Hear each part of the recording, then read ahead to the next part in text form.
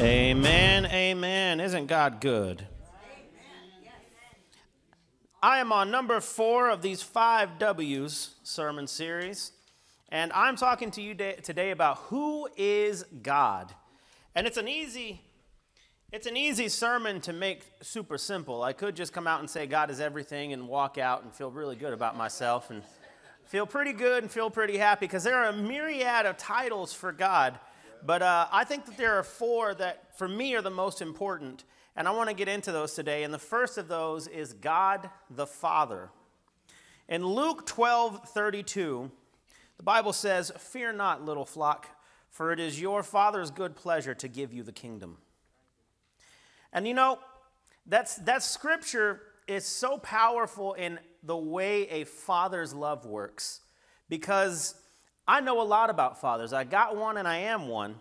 And I can tell you from experience that the idea of giving the keys to the kingdom to your children is exactly what a father's love is like. It is exactly what a father wants to do. So when you think about God the Father, you can think about that scripture and what he wants to do for you, that he gets pleasure from giving you the keys to the kingdom.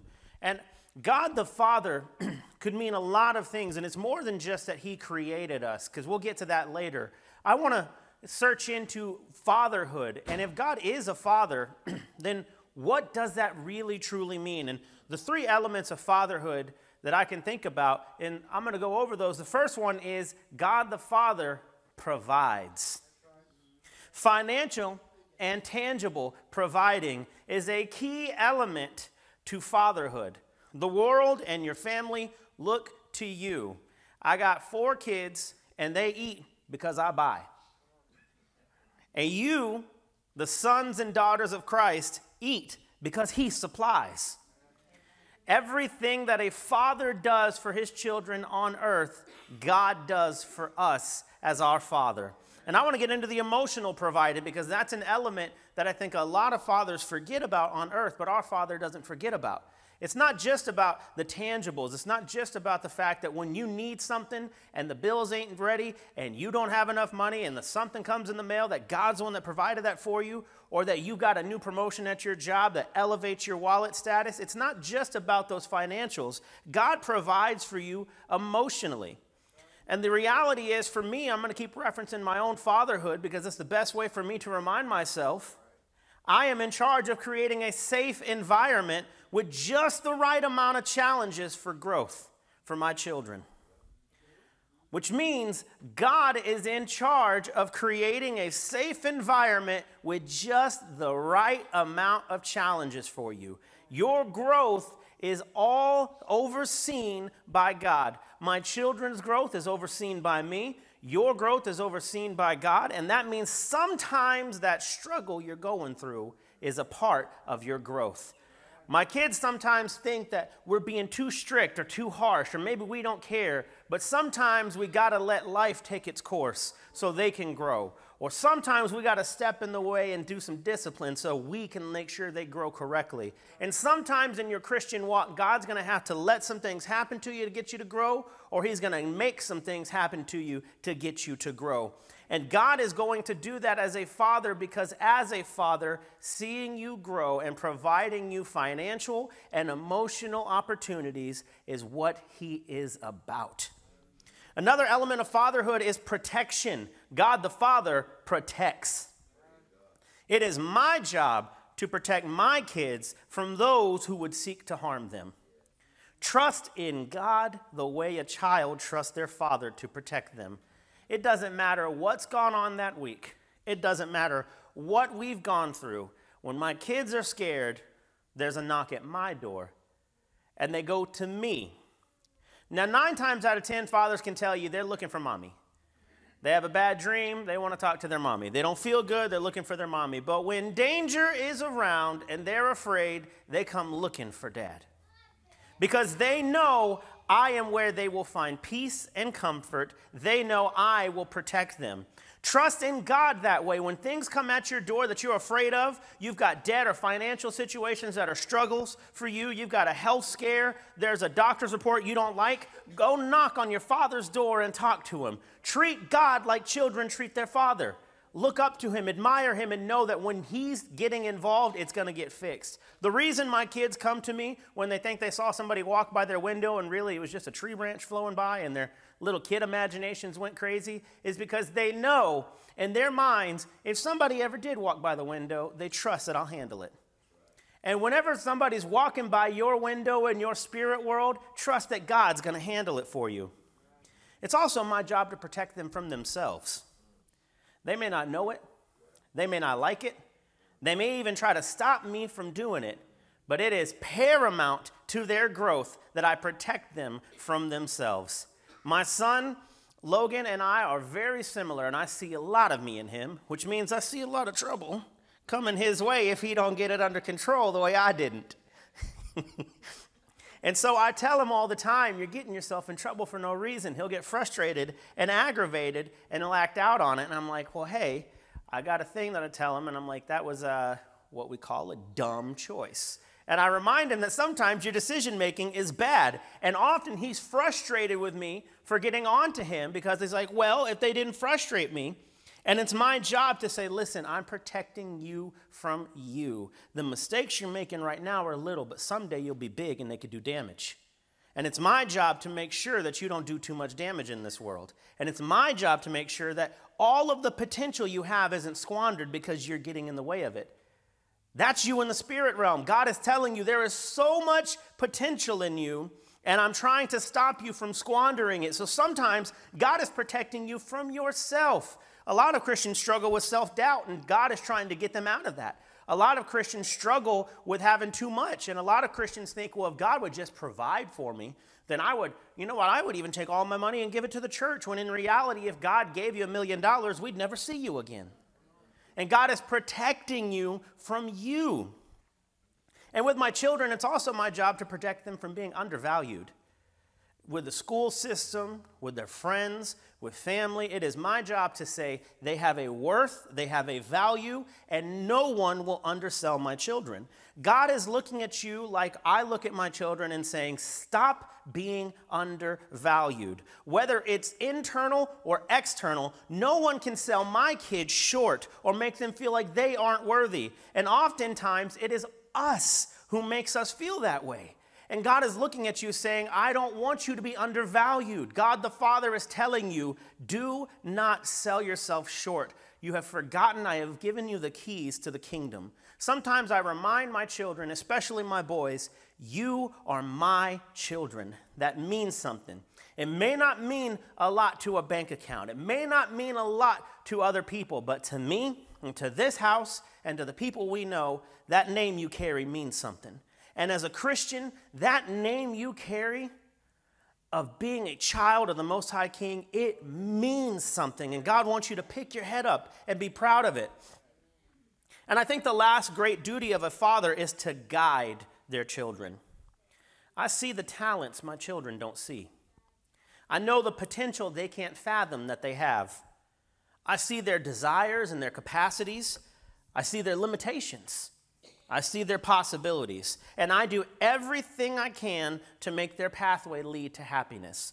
God sees everything he created you to be. Every time he sees you, he sees all of your potential. He knows exactly what he made you for, and he's trying to get you to be there. He's trying to get you to get somewhere, and he is trying to guide you. So those storms that are around, those are a part of getting you back on track. Those challenges that are in your way are a part of evolving you. There is so much that God wants to do for you and he knows that you can do it, but he's trying to guide you there.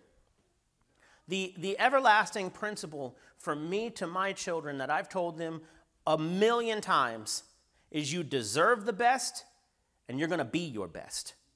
Nothing else will ever happen. You will get the best and you will be the best. And God is looking at you, reminding you, you deserve the best, Christian. You deserve the best, but it's up to you to be your best because God is trying to bring you exactly to where he made you to be.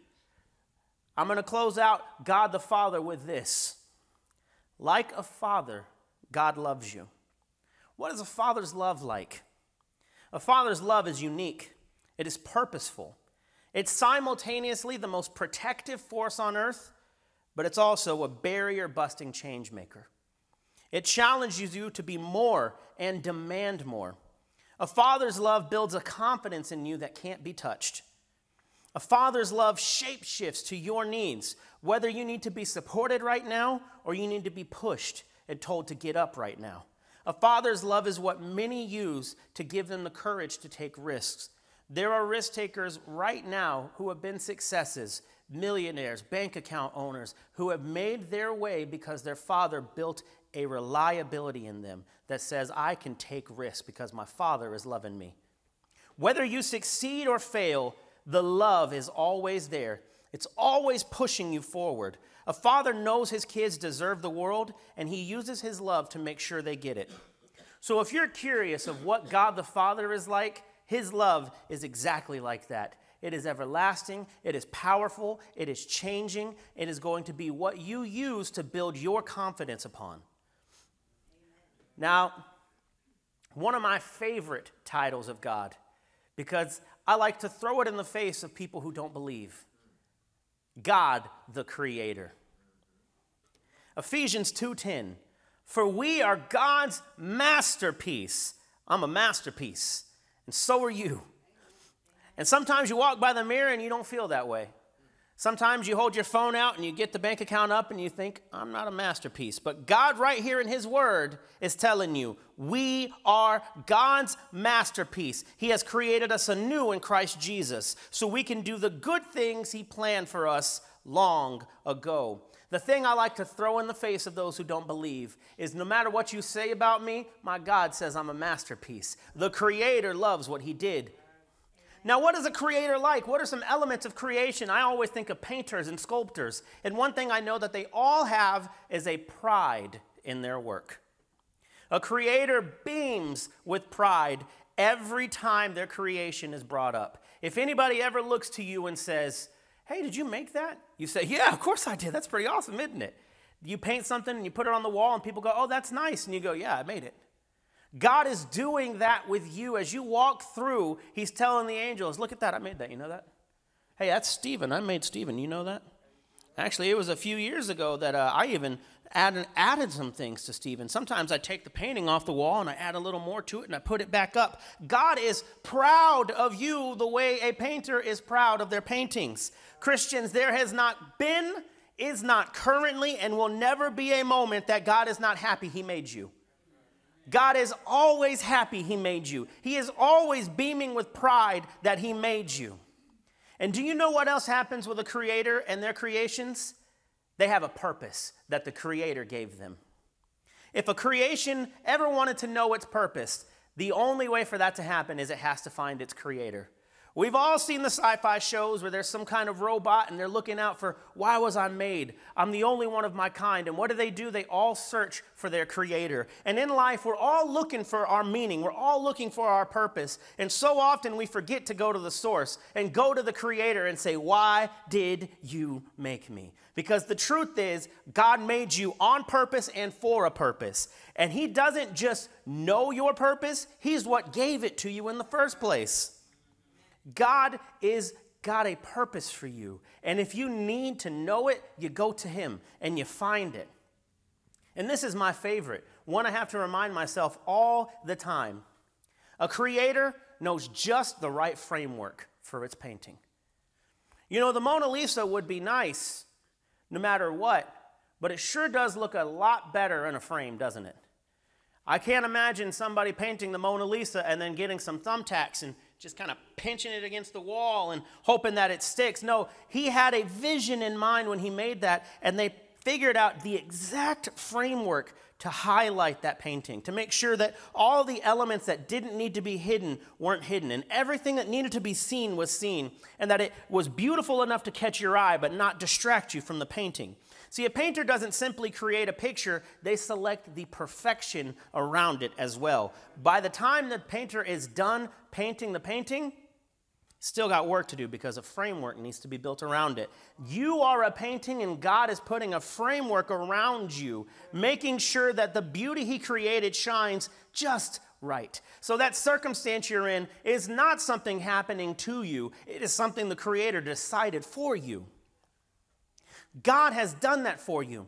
The city that you're in, the people around you, the finances you have, the opportunities you've been afforded, they're all perfectly crafted to show your beauty, to show the beauty of God within you. He put a little bit of himself inside of you, and he's got you in just the right picture frame of life so that people look at you and go, man, God is good. God is good. He has got you exactly where you want to be. So when I think of God the Creator, I think that I'm just a painting. I'm just a sculpture. I'm just his craft work. If he wants to pick me up and take me somewhere, I'm just going to let it happen. And I'm going to trust that my Creator didn't stop painting me, didn't make me incomplete. He didn't make mistakes. And he didn't forget my framework. He put me exactly where I'm supposed to be. And I remind myself that if I'm God's art, art doesn't pick its surrounding. The artist does. No painting has ever gone, I don't actually want to be in a museum. You know why? Because paintings don't talk. And sometimes it's good for you to act like a painting and don't talk and just let God do what he wants to do. Sometimes it's good for you to be a sculpture, to stand still and let God move you, to stop trying to take the keys and the reins. Do you know if a sculpture ever was to try to create itself, nothing would happen? And so often you try to get yourself a hammer and you try to get yourself every little bit of crafting materials and build a life for you, and you're not doing anything. Because God is your Creator. Stop arguing with God on where you should be and just let him put you where he decided a long time ago. It says in that scripture what he had in store for you a long time ago. You see, God knew the purpose and then he made you.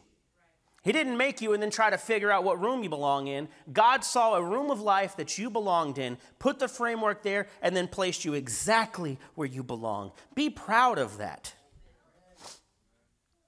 And I want to close this out with a quote from Henry Ward Beecher, who I think, to me, this is a spiritual quote. This is something that I feel is so key to thinking about yourself as a painting and a masterpiece of God.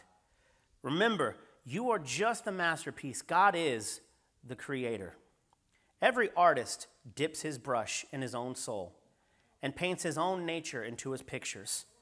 So when God made you, he dipped a little bit of his soul, a little bit of his nature, and he painted you. That smile on your face, that's God. That kind heart in your life is God. The humor that you have is God. The ability to take the punches and keep positive, that's God. You have been created by an artist who put his soul into it, and it is the most beautiful soul that there is. It is the most beautiful nature to have. So you are not a mistake. You are not half-crafted. You are crafted to absolute perfection because God dipped his perfection. He got a little brush and covered it in his own nature, covered it in his perfection, and then he made you. And that is shining within you. So when you think of God the Creator, be proud to have been created by him. And I want to think about another one today, another title. And this is fun for me because I'm going to get into a bit of a hobby of mine or a great love of mine, wrestling here. And God is the King of Kings. Isaiah 33:22.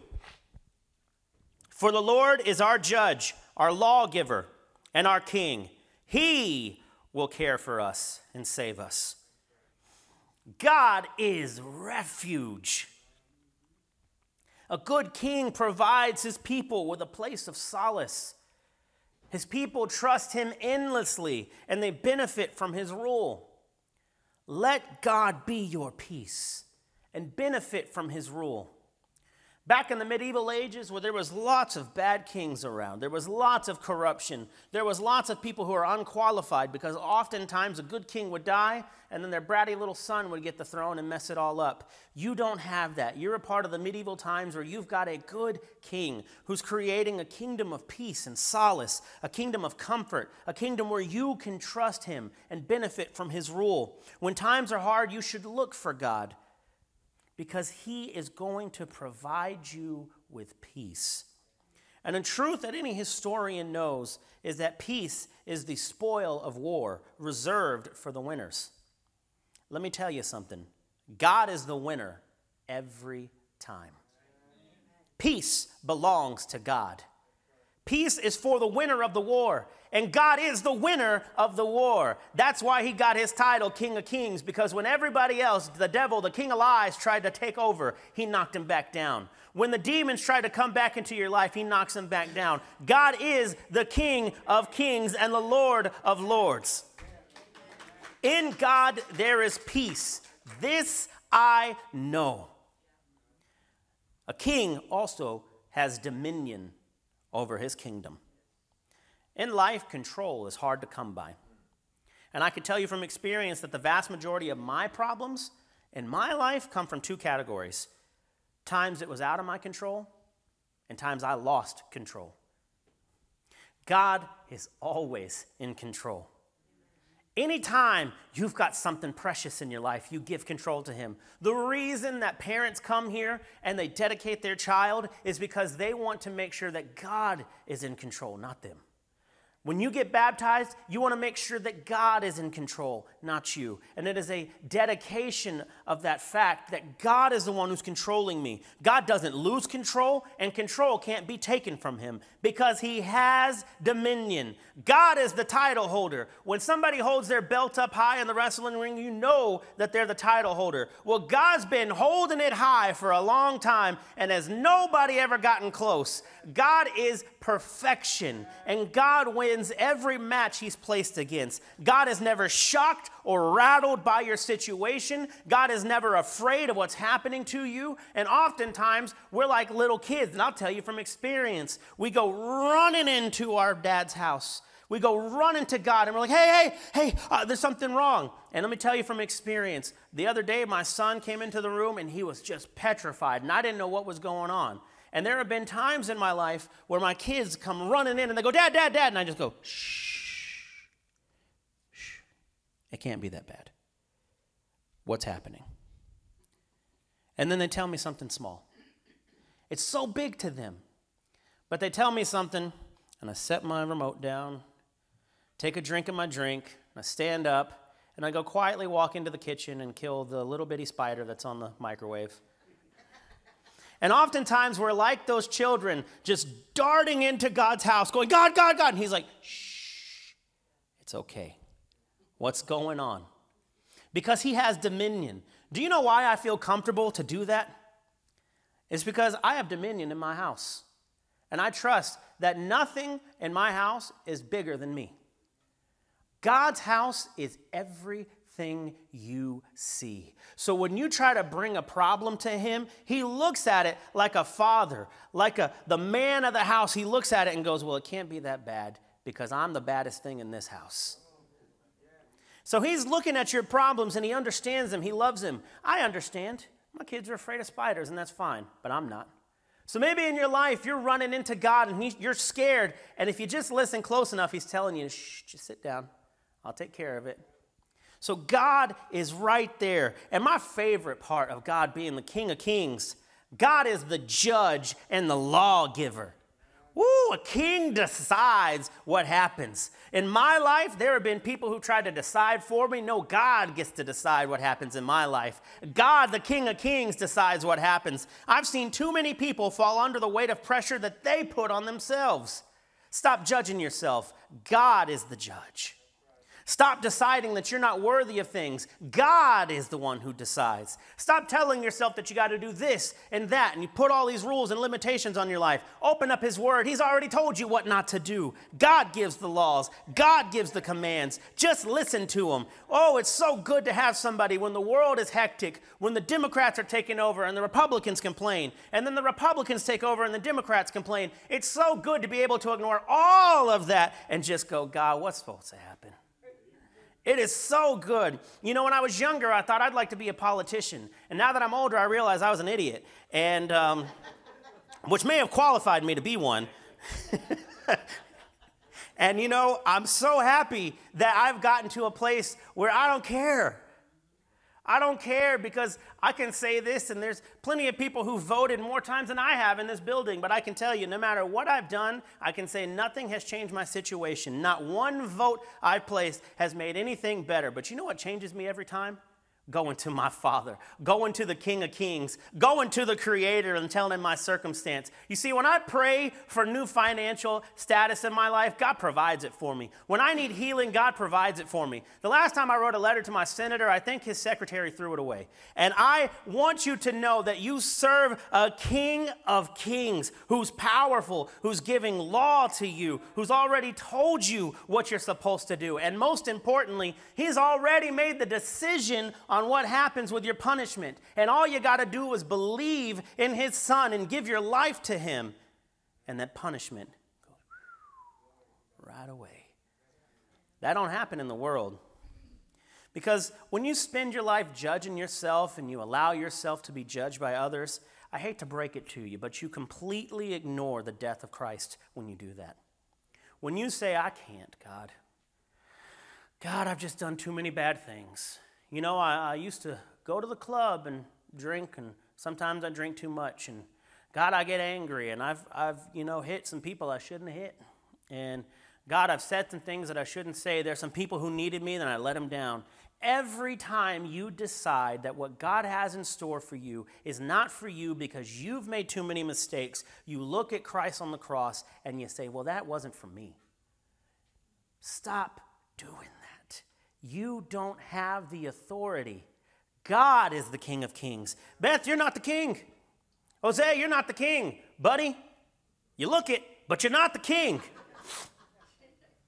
I want you to look into your life and see every time you've tried to be the judge and you've tried to be the lawgiver. Now hear me. Hear me right now, and I hope that this disrespects your spirit of the judgment that you have in yourself. Take off God's robes. They don't fit you. Let go of the gavel. It's too heavy for you. And get out of God's throne. You look silly sitting in it. Everything God has is for him. Stop picking up the robes and putting them on and deciding you're the judge. You're not qualified. Stop trying to pick up the gavel. You'll never get it. And stop sitting in God's throne. It's not where you belong. You are not the King of Kings. God is the King of Kings. God is the judge. And he already ruled on your case. Defendant forgiven. Crime forgotten. Case closed. That's it. He made the law, so he's the only one qualified to rule on it. The devil can't walk into his courtroom and make judgments. When the devil's trying to tell you that you're too depressed, you're too sad, you've got too many anger issues, your addiction issues are bothersome to God, he's not speaking from a place of authority. He is a guest in the courthouse of God. And I want to think about this. Too many people know that God is in control and God is in the judge, and then they argue with what he ruled. Let's think about this for a minute and try to apply that logic somewhere. Imagine for a moment, and I know none of you would ever do this, all right? I know nobody's ever done this in this church, but imagine you ran a red light, right? Now, I know everybody just said, okay, it's not too hard. I've done it several times. Some of you did it on the way here. Some of you woke up late and ran a couple of red lights to get here. Imagine you run that red light, and then you hear, bloop, bloop, and you pull over, and a cop says, well, not only were you running the light, you were speeding. I'm going to go ahead and write you a ticket, okay? Give me just a second. I'll be back in my car right now. Give me just a moment. And they go and they sit in their car and they get on their laptops and they probably check their email and just try to get some scare tactics. I don't know what they do. They can't possibly be using the computer for that long. I imagine they're playing like Minesweeper or something to pass the time. I think they literally just sit behind those computers to scare you. And then he comes back out and he says, you know what, actually, you can go ahead and go. I'm not going to write you a ticket. Not one person in this room will go, no, I deserve a ticket. I deserve a ticket. And as a matter of fact, my license is expired, and you didn't even notice. If you wouldn't remind a police officer the crimes you've committed, if you wouldn't argue with a judge when they let you go, why are you arguing with the judge when he tells you that your sins are forgiven? We can't apply the logic, so stop using it in the spirit realm. And lastly, ooh, such a fun title that God has. He is the Lion of the tribe of Judah.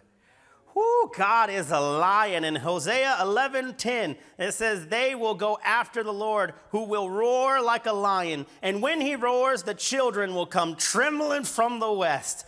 Whoo, God is so powerful. God is so wonderful. And that circumstance that you've been put through, the thing that the devil is trying to scare you with, let me tell you something about a lion. A lion strikes fear in everything around it. When a lion roars, the jungle stops.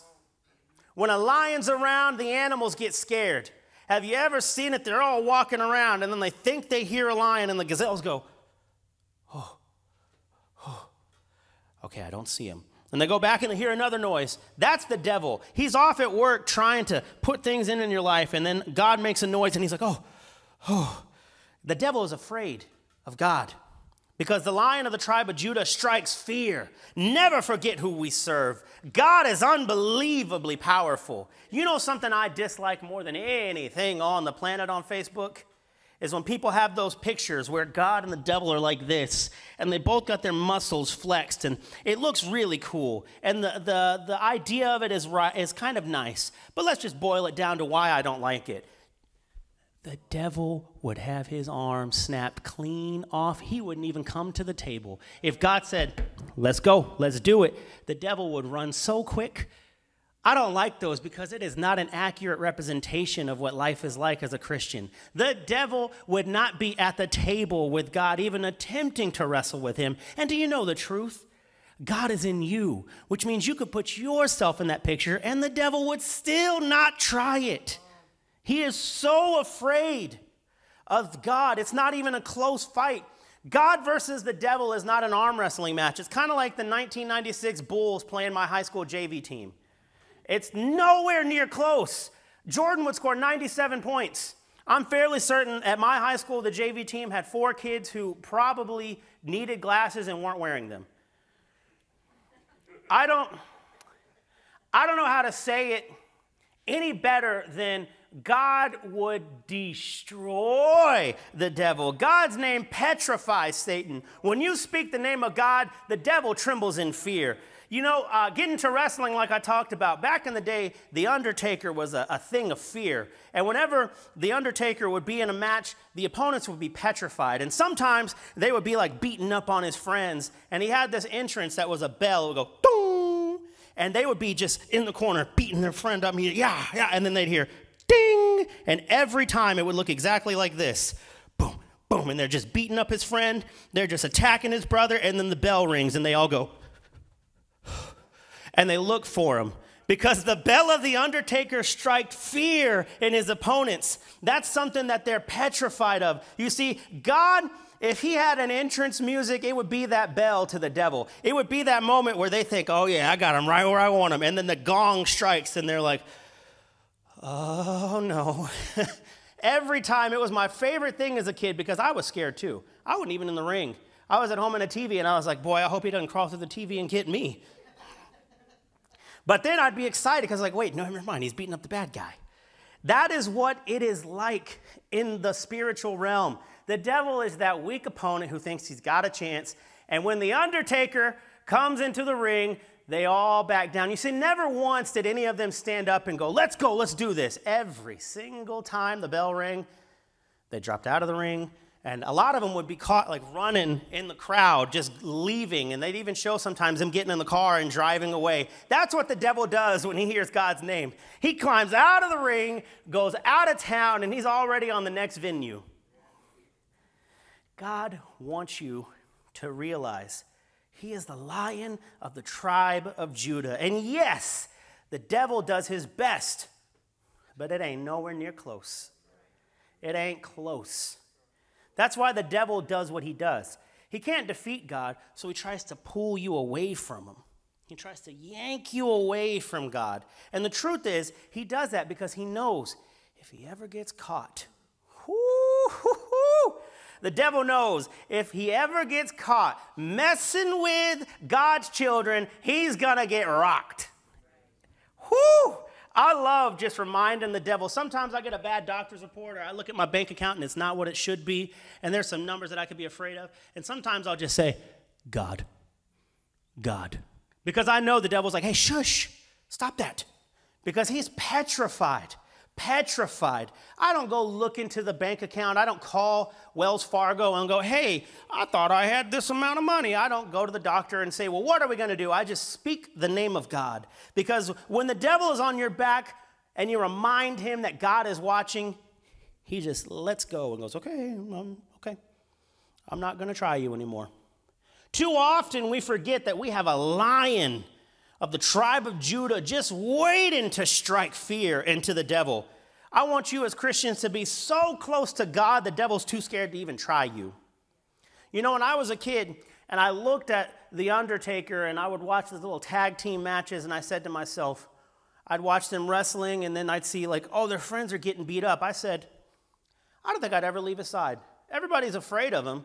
Why would you do anything else but stand right next to him? If I was in a wrestling match, I would be this close to him. And so if, you know, like Andre the Giant was next to me, like, what are you going to do? What are you going to do? You going to try this guy? As a kid, I thought about that, and I thought if I ever got the chance to get into the ring, I would tie myself to The Undertaker. I would tie myself to Hulk Hogan. I would just get so close that if somebody even thought about trying me, they'd be like, well, you got to handle this guy first, because, I mean, he's going to stop you. I want you to do that with God. I want you to get into the spirit realm and wrap yourself around God, so that way when the devil is like, oh, there's a doctor's report, you can go, okay, we'll try it. There's space. Can you get into it? Go ahead and try. God's name strikes fear into the devil. Stop talking about Christianity like it's on the verge of being defeated. I'm so tired of hearing all the defeatist talk when it comes to Christianity. God is a lion of the tribe of Judah. Nothing beats the lion. Nothing beats him. You hear all the time, we can't pray in schools. Yes, you can. Yes, you can. And I know you can, and you know you can, because each and every one of us has had a moment where we thought we were going to be in a wreck, and we prayed while we were driving. Each and every one of us, when we got stopped at that red light, prayed right there. We didn't drop down to our knees. We said, God, please just let the officer be nice today. Hope maybe like him and his wife had a really good morning, and he's feeling really happy. Like every single one of us has prayed in a circumstance that would be more difficult to pray in than schools. Yeah, we can't pray the way you think we should, but don't put the idea in kids' heads that they're not even allowed to pray. That's defeatist. You can pray. What are they going to do? Crawl into your spirit and stop you? They're going to jump in your brain and tell you stop it? They can't tell you to stop praying. You can pray whenever you want. I'm praying right now. All the lawmakers hate God. Well, that's nice. It's probably true, but God's the lawmaker. And what they say doesn't matter. So even if they rule that we can't meet in this building, I'm going to tell you right now, there's some trees back there that have enough shade we could be hidden in. I'll be there next week preaching. You want to come? They can't stop me. They can't stop God. Oh, society is sinful. Yes, it is. You don't got to dip your feet in it. You don't got to dip your feet in it. Oh, you see, the world is so promiscuous. You don't got to join. The world is so full of alcohol and drugs. You don't got to drink or pop. You can stay clean. You can stay away from it. Society is sinful. That's right. But God the Father is still in control. God the King of Kings is still in control. Church ain't what it used to be. Yeah. Nothing is. Things change. Things move forward. That's okay. Church may not be what it used to be, but it is what it is today. And if we spend all day hoping and wishing that it would be something that it's not, and we can go back to all the old times, we'll forget where we are and the power of what we have. I remind people that there is a beauty in what the church used to be. There is such a power in what the church used to be, that it was the focal point of a local culture. But do you know what would have happened? Back in the day, if COVID hit and people weren't able to meet and convene, they would have had to do church in their homes, and they would have done that. But look at the power of what church is today. A lot of us still turned on messages from Pastor Avery. A lot of us still heard Tanisha and Alicia sing worship. Like, there's a beauty in what we have. There's power in what we have, because there's always power in the lion. God is too big to be defeated because he's a fighter. God, the Lion of the tribe of Judah, is a fighter. So many times in my life, I felt defeated, and then from out of nowhere, God saves me. Every time. Every time I think the devil's got me down, from out of nowhere. It's like those moments in wrestling where you think, oh man, the match is over. And they lift their feet and they go 1, 2, and then from out of nowhere, their tag team partner comes up and stops it. The devil's got you pinned down so many times, and he's about to get the 3 count, and then God walks in and says, nah, not going to happen. So many times in my life that God has gotten me up from the devil's attack. I've been laying face down, waiting to be defeated, and God said, no, get up, get up. And he shooed the devil away, and he knocked him out of the ring, and he lifted me up, and he reminded me who I am. Because when I use my breath to pray, it's suffocating to the devil. I got breath in my lungs. And when I use that to call out the name of God, it's like the devil is being choked right there. To the devil, God's name is like having that lion's paw pressed against his throat. It's like that scene in The Lion King where the hyenas are picking on Simba, and he does his little roar, and they're like, ha, ha, ha, what a loser. And then he does it again, and Mufasa's there this time. And the roar is so big and powerful that they shake. And they say, no, no, no, we weren't going to do anything to your son. That's what it's like. I love The Lion King because Mufasa reminds me of God sometimes, where he just jumps in when I've gotten myself in trouble. I walked into the little elephant graveyard. I got myself in front of the hyenas, and I got myself in trouble I couldn't handle. And when the trouble is trying to break me, when the devil is trying to bring me down, I try to roar and nothing happens. But then I try again, and there's my Father with a loud and mighty roar, telling the hyenas, telling the enemies, you better leave them alone. I love that scene because I know, just like Mufasa, God comes and handles business. When God comes, that's it. When life is getting the best of you, don't forget who fights for you. Call on him. You don't fight alone. You are never defeated. The final say belongs to the one who spoke first. The first words ever spoken belong to God, and the last words spoken in your situation belong to God. Don't forget, you have the Lion of the tribe of Judah on your side. And sometimes you're getting beat down and you're trying to fight, and what you need to do is turn around and tag God in and let him take care of the match for you, because you're losing and God's going to win for you. Life is a fight sometimes. Don't fight in their ring. Fight in ours. Come to the altar and pray. And when I said my situation is as difficult and life is hard sometimes, I want you to know that every time I've come to an altar, my situation was altered. Every time I came down here and prayed, something changed. Every time I've prayed, I got up and I said, you know what? God did something, baby.